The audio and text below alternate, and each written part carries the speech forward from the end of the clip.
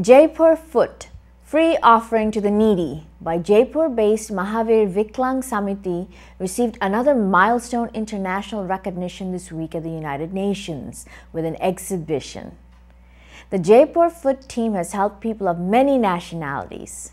This week, a very special exhibition is happening at the United Nations thanks to the initiative taken by Ambassador Syed Akbaruddin. Sitting with Ambassador Akbaruddin Sahab, I realized that he has also been passionate and actively involved in promoting some of the organizations which are catering to human needs across the globe in many countries.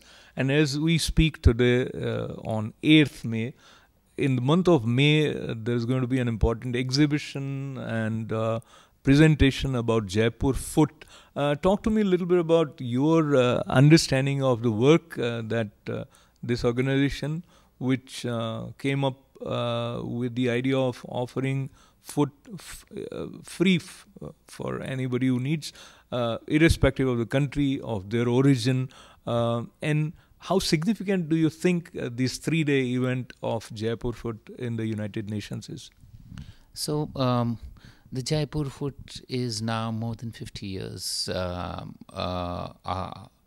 offering a simple solution of prosthetics, which is also very economical.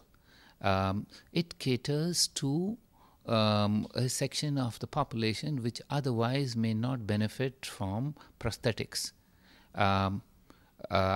It has, over these 50 years, helped more than 1.5 million people in trying to restore some abilities which they thought they have lost.